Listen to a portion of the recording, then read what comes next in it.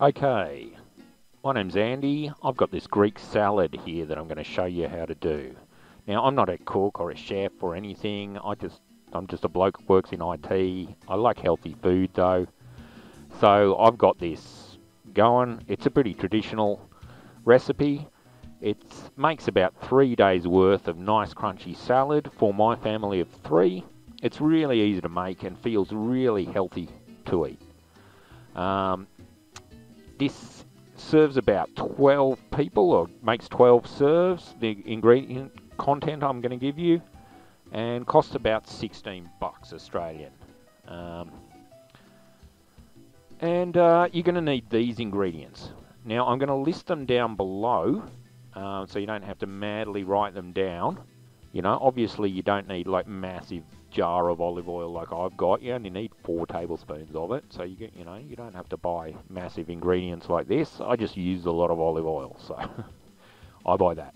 Oh, also minced garlic. Minced garlic I left out of there. So you're going to need some minced garlic. I mean, you can just use normal garlic and mince it yourself.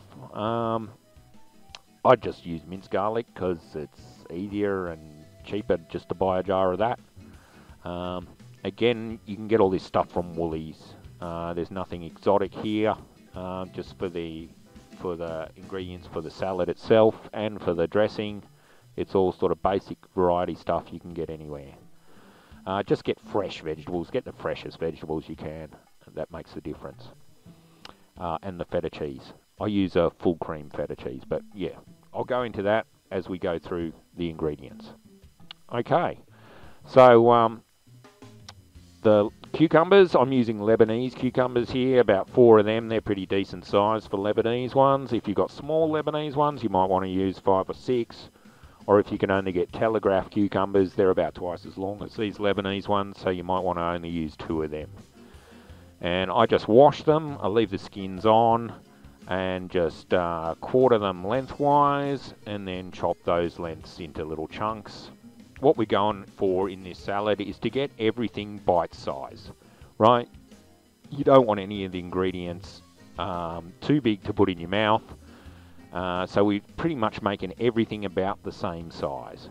So they're about 1.5 centimetre size bits. Okay, or that's about 1/2 inch for people that don't know metric. Okay, capsicums or red peppers, whatever you want to call them. I use like one big fat one, or couldn't get that this time, so I got these 2 little ones. They're looking pretty good. Just chop them up, chop them in half, and just remove the seeds and the pith from the inside like that. And then we can chop them lengthwise, and then just chop them into about the same size chunks as the cucumber. Again, about 1/2 inch, 1.5 centimetre, perhaps a bit more than that. It depends how big your mouth is. Okay, we've got some red onions or Spanish onions. We're going to need them in there too. Like them, they're not as tart as a white or a brown onion. They're perfect for salads. And I just peel them and chop them in half that way, so you've got these concentric rings. And then I'll just chop them into spiderweb shapes like that. And you get all these little chunks like this that look really good in the salad and give you a nice amount of crunch without any pieces being too big. Okay, whack them in the box like that with all the rest. Looking pretty good. We're going to need some tomatoes in there too. I like to use little tomatoes. You can use big tomatoes and cut them into chunks, but I like them as whole as possible. I found these ones. Yeah, I use about 400 grams, which is like 2 little punnets. But this is a 400 gram, just big punnet, which is pretty cool. And that's got different sized ones of different colours. I love the different colours just to make the salad a bit more colourful, but don't like them being that big. So I'm going to chop some of these up. The little ones there on the right, they're the right size to eat just in there, but the middle ones, probably chop them in half, and the ones there on the left, I'll just quarter them. So they're all about the same size pieces. Once you got that together, just chuck them in the box, mix them up, and it's looking better. Okay, we're going to need some olives for this too. I use whole pitted Kalamata olives. You can just buy these from the deli, get about 250 grams, or I tend to get a big jar of them because I use them all the time, and they keep well in the jar in the fridge. And I don't measure 250 grams. I just like pour them into a cereal bowl. About a cereal bowl's worth is about enough, right? So I chuck them in. So you get a mix of about that quantity.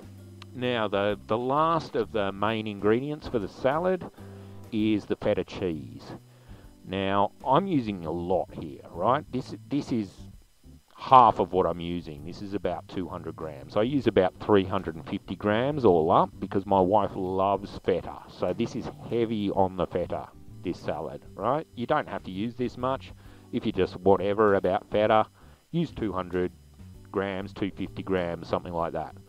But because, it's loved where I am, we use double this amount.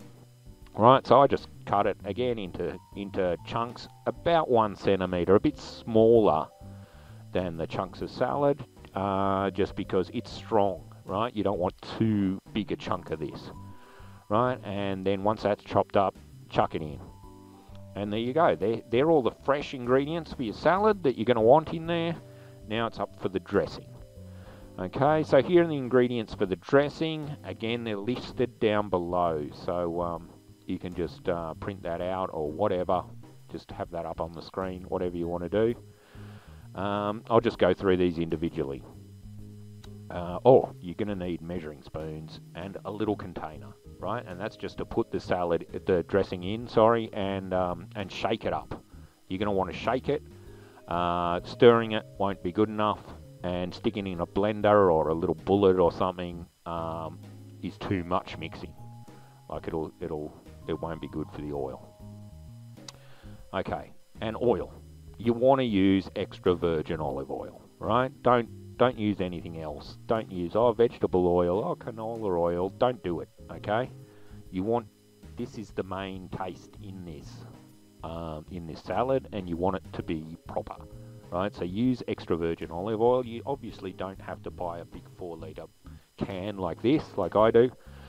I use a lot of it, so I find it best value just to get a massive can like this. Again, this is just from Woolies. You can, just use a little bottle if you're only going to use it for the Greek salad, but I recommend using extra virgin olive oil.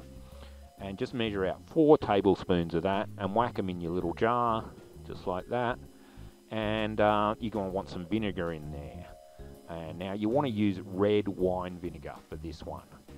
That's recommended vinegar for this mix of salad. I mean, you could use balsamic vinegar if you got some of that, but I'd really shy away from using apple cider or white vinegar in this. It's not gonna give you the desired effect. And a bottle like this, 500 mils from Woolies, is about like $2.60 or something like that. It's not going to break the bank, so you may as well just grab yourself a bottle of this. This will do, I don't know, 100 salads, a lot of salads, right? So, just get it, okay? It's worth it.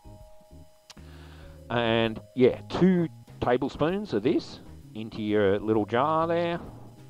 And now onto oregano, or oregano, however you want to pronounce it. I just use dried stuff like this. If you've got it in your garden, use some fresh. But I wouldn't go and buy a whole bunch of this because we're only using like half a teaspoon of this. So, unless you've got something else to use fresh oregano, whatever, for, just get the dried stuff. Okay, whack in your half a teaspoon of that. And it'll just float around in the oil and vinegar, looking pretty good there. And now you want to get some minced garlic. Again, you can just mince up your own, whatever. I find it easier just to get a little half a teaspoon of this and whack it in. And then some salt and pepper. I use the stuff you have to grind. I just prefer it that way. You can just use pepper and salt from a shaker or whatever. But I just do it this way. It looks nicer. The chunks are a bit better for the pepper. Okay, and I'll whack that all in there in the dressing and shake it vigorously, and you get a little mixture that looks like that. And that's it from above. It's looking pretty good. That's a pretty good looking dressing. Okay, now I would not recommend sticking this in the big tub of salad that you've got unless you're going to eat it all. Put the dressing on as required as you serve it out. So here I've got in this bowl here that you can see, I've added dressing to that. That's about 3 serves. That's about enough for my family for dinner tonight. So I've just added about 1/4 of the dressing that I mixed up to that and mixed it all around in the bowl. And I'm keeping the leftover salad, the rest of it, just in that big container, just covering it up and putting it in the fridge. And I'll add the dressing to that later when it's time to eat it. Okay, so that's a small serve on a plate with just 3 lamb cutlets that we're having for dinner tonight.